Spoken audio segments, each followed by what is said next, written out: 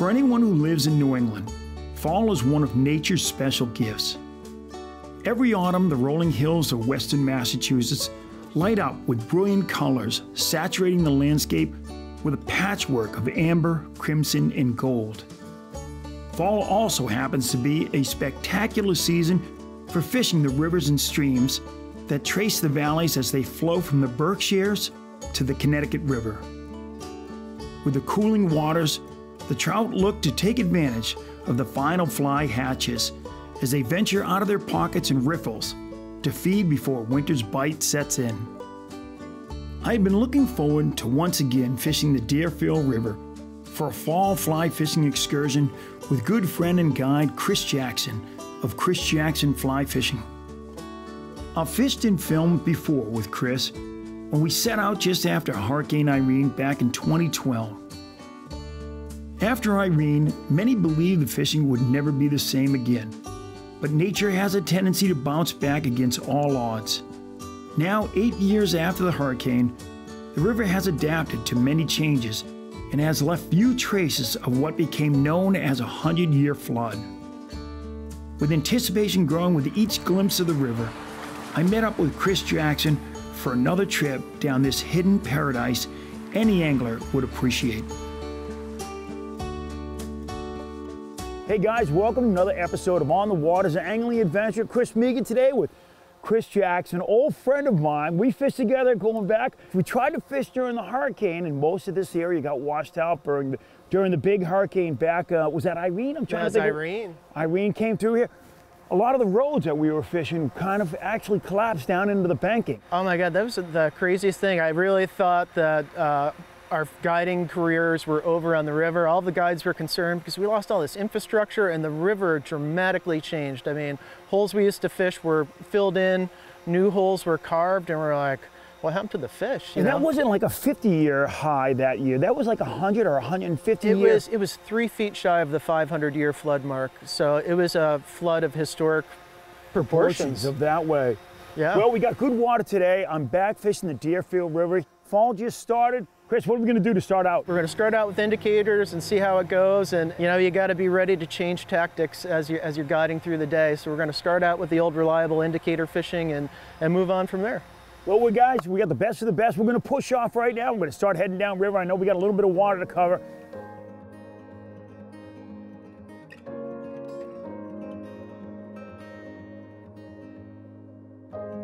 And this is going to be, you know, I think we did this last time. We fished a little bit. Exact same thing. Exact same thing. Where Although we got a camera guy in the boat now, and fortunately he's a little lighter, but I think I might be a little heavier, Chris.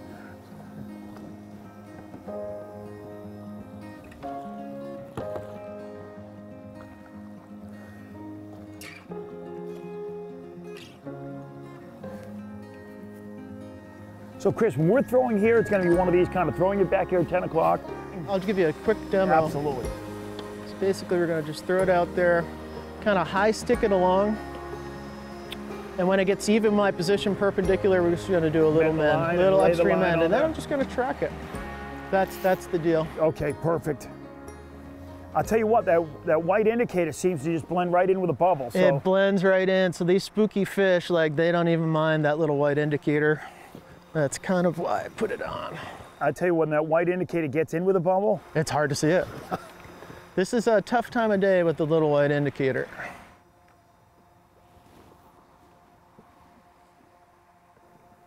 I tell you what, you look away from your indicator for a second. That's when you're going to get the bite. First spot, 0. I don't know if I missed any spots or... No. All the spots that are right next to the road get a lot of pressure.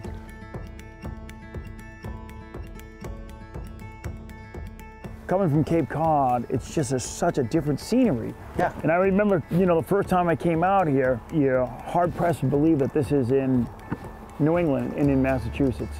It's just so different, the contour and everything about it.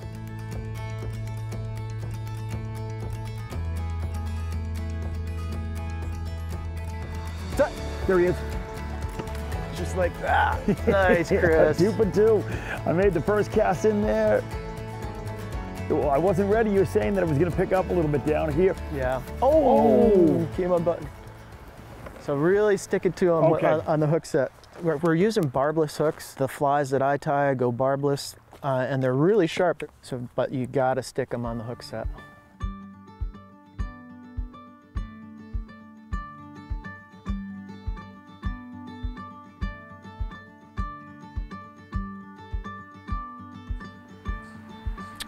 It's funny, I have a boulder coming up, I call it the lucky boulder, and typically from that point down, we're almost to it. It's usually like the demarcation line for a big pot of fish. I like to have it 6 inches over the bottom. What's the name of this fly? It's a mop fly. And it looks like you can see this from a country mile right now. You can see it from a country mile, and they go nutty for it. Throw now? Yep. All the way to the bank? All the way to the bank.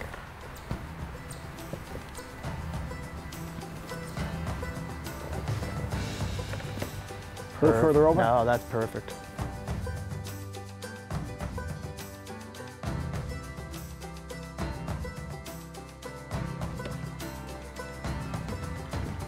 That's it. There he is. Good job. It's interesting, they were more upriver the other day, but you know, different day, they find a different locale. I'm not even gonna get on the reel, I'm just gonna keep walking right up to you. There he is. Oh, look at that. Nice job, Chris. Nice. That looks like a wild fish too. Now, do they clip the on the stock? Do they clip that? I mean, most of the stock fish will be missing some fins, and that's not always the case, but this fish looks perfect, doesn't it? Yeah, and the wild ones tend to have smaller mouths than the hatchery fish. That looks like 100% wild fish right there to me. There you go, dude. Sweet. Oh, man. Awesome. Good way to start, Chris.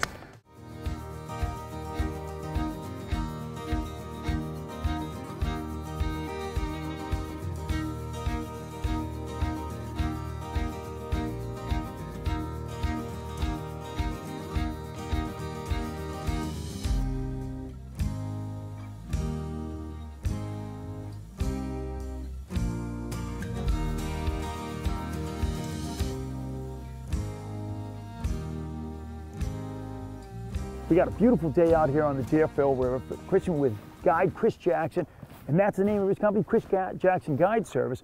I had the opportunity to fish with Chris back in 2012, but that's how long and how quick the time goes. Oh my God. You know?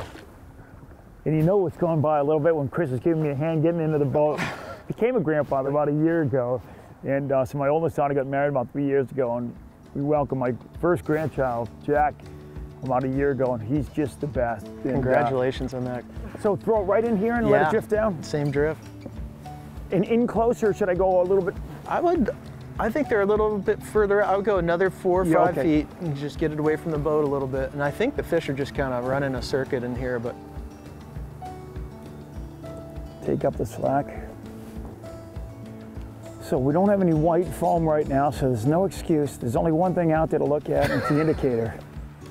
They are definitely biting fast this morning, though. I think they've seen this fly a couple times. They're like, I'm not so sure. Fred got in trouble the other day with that one. I don't know if I want to do it. It looks good. It looks so good, though. There he is. Oh. All right, I got to be a little quicker on the draw.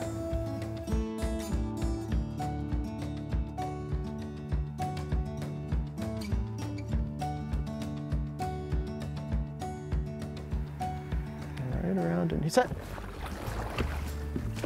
Nice, Chris.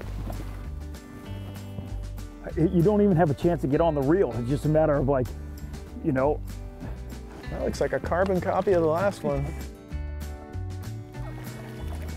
Oh, there it is. We need to find his big brother. All right, dude, don't tell any of your friends. No, nothing happened. Chris made an adjustment. He moved the indicator up a little bit to get us down. It seemed to make a huge difference, presenting it just off the bottom. Man, there's no time to really get on the reel on these fish. I'm fighting them right here.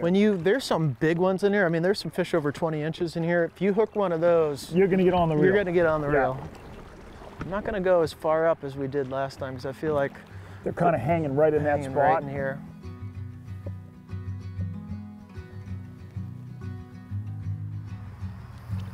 Right there. That seems like it's a sweet spot. That's it. Just like you said. Oh, that's a better fish. Oh, that's a better, oh, mother! I should have whacked him again. Yeah, you got 4X on there. You can put the boots to him. Let's let that one drift out right there. Okay, that was a better fish. That was set. You got another one. I'm looking away. This guy committed suicide. That is where they're hanging out, Chris. They are right there. I looked away to have a conversation, and my caddy, Chris Jackson, who's actually a guide, professional guide, said set. Oh man, right about that last one. The one before this was definitely bigger. This guy's actually a little bit nicer, but that last one you hooked was definitely. That one was a nice one. But you know what, Chris? They are hanging within about a 10-foot stretch of that whole thing. That's another birdie. Look at the color on this guy. There we go, gorgeous fish. What's happening is taking the scope out. Chris, I'm past kind of vertical up and down. I'm almost at 1 o'clock behind me. And I really need to even be back here a little bit because of the scope and the line there. Like sometimes I'll come up and almost have the rod straight up over my head, and you just want to keep going until you really bury it in there that way. Guys, fishing the Deerfield River, it is beautiful. We looked at the weather earlier and we looked at it. We were going to come out here yesterday.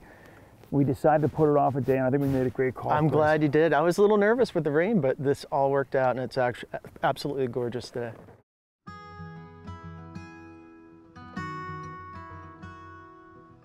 Nestled just on the river, Shelburne Falls along Mohawk Trail is a historic village that is actually split by the Deerfield. Although a small community, its artistic background and unique architecture harken back to an earlier and simpler era when the river was harnessed as one of the main sources for energy.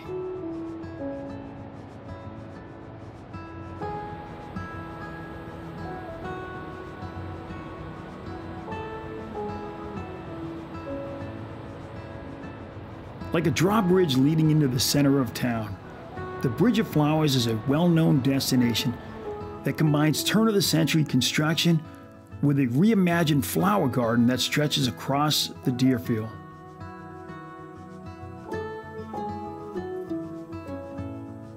Many of the town's buildings in the center are original structures and historic landmarks like Baker Pharmacy.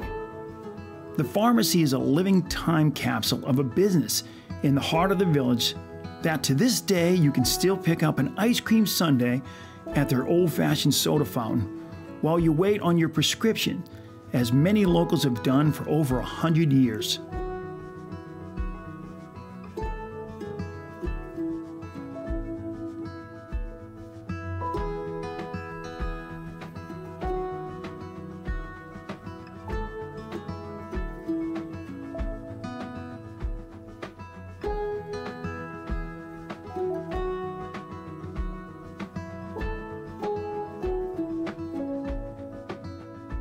One of the things I always have to remember is to slow down a little bit. Nice cast, Chris. And but this is little bit of a rocket ship. What are we fishing with? That's a g.loomis NRX. That's a really sweet rod. Make a mend if you can. And this is a 4 or 5 weight. That's a 5. 5 weight. Beautiful rod. Load's nice. Set. I was a little delayed on that. I was looking down at the line. That's a nice fish. That's a good fish. We're using a Rio 5-weight line, Rio Perception. And we got a Nautilus reel on there. And I had not fished the Rio line before. It's my favorite line. I mean, I like Cortland too. Cortland makes a great line. Cortland makes a great line, great company, but Rio is just so innovative. Their products are super innovative. And I do a lot of two-handed stuff, and they just have a lot of amazing products. This guy is just staying down. I'm gonna try to see if I can get on the reel. Yeah, that's a good idea. Ooh.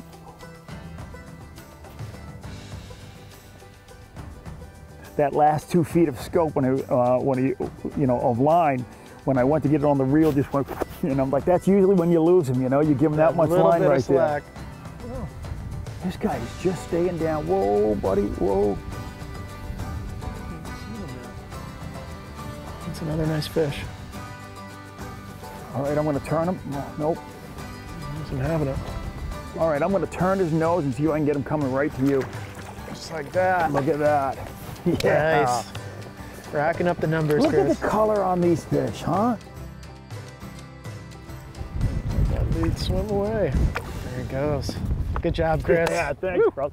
So, hey, the lining, the gear that we're fishing, I know you said that we're fishing a 4X down below right now on the tip, but 4X fluorocarbon. and the name of the fly again was? It's a mop fly. A mop, so just a basic mop fly. I put my own little twist on it. It's tied on a barbless jig hook, so it's riding hook up, which I feel just keeps you out of trouble. It keeps you out of trouble and it gives you a nice tail waggle on the... It does. It gets the tail wiggling, and you see, like, most of the time it falls out in the net, which is awesome, you know. Pretty much every time we've caught it in these nets, those hookless nets, right out of it, Pops you know? right out, and so you don't do a lot of damage to the fish. The fish swims away happy, and I feel like if you don't beat up on the fish, physically beat up on them, Yeah. you could come back in 2 days and catch them Catch again. that same fish. Yeah.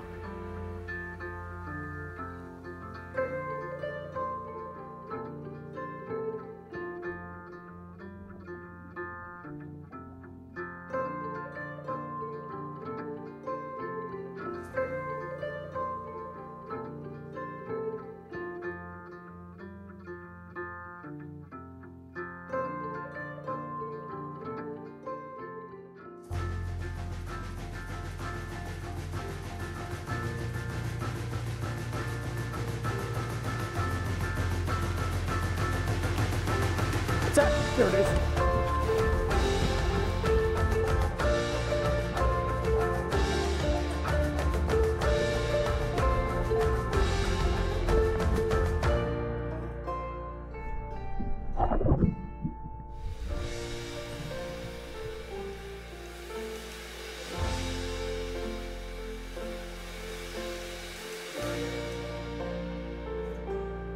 After having landed and released nearly a dozen beautiful trout from the drift boat, it was time to head downriver to the haul-out point where we would load up and head into town for a quick bite. Before setting out to another location along the river Chris knew to hold trout.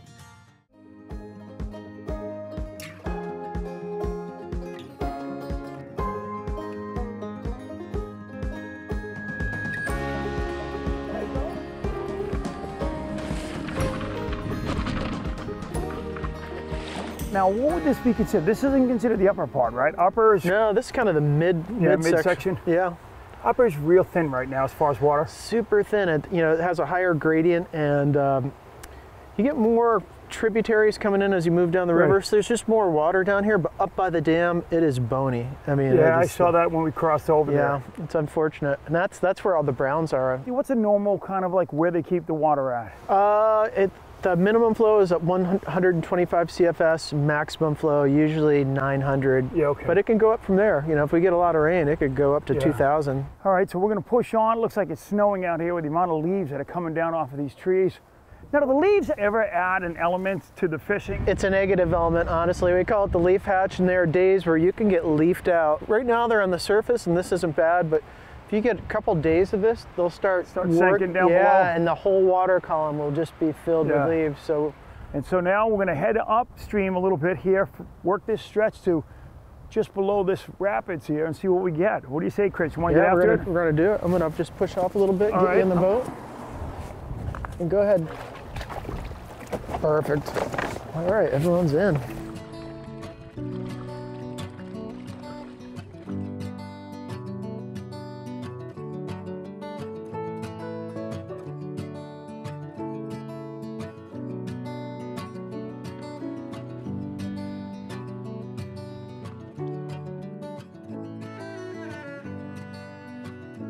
Same sort of deal as before. We're going to be casting across and make a little mend. Yeah, okay.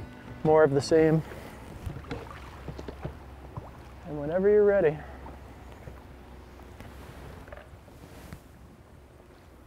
That works.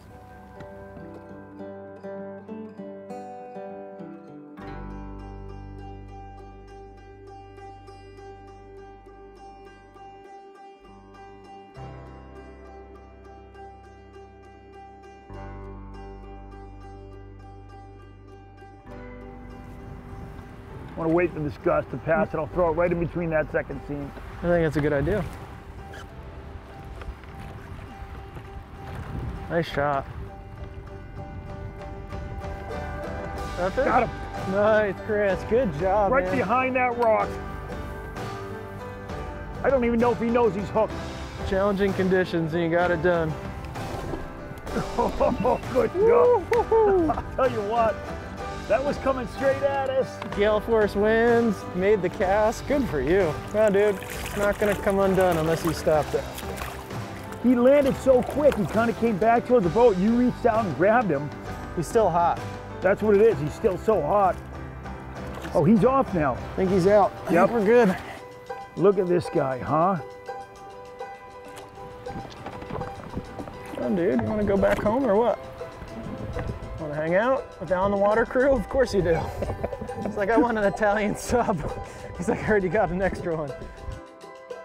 This fish was holding right behind a boulder. You know, I tried to throw it up into that wind, and the wind kind of knocked it down. I was okay with it because it was right behind that rock. It actually Perfect. started drifting back down towards us. And that was one of those ones where, for me, usually I don't set up on them, but I try to get back as far as I could.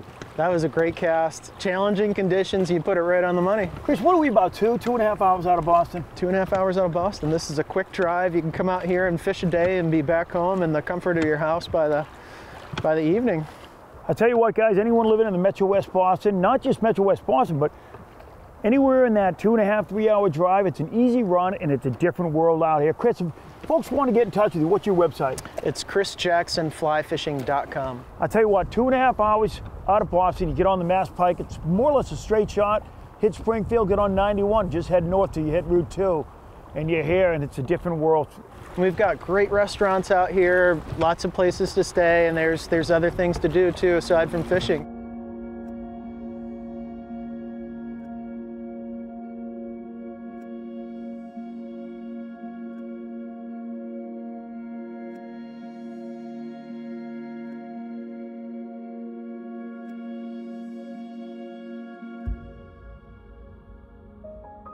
Over the 17 seasons of filming On the Water's angling adventures, I've been blessed to fish many beautiful locations, from Cape May, New Jersey, to Prince Edward Island in Canada, to even getting a chance to cross the pond to fish for salmon in Ireland.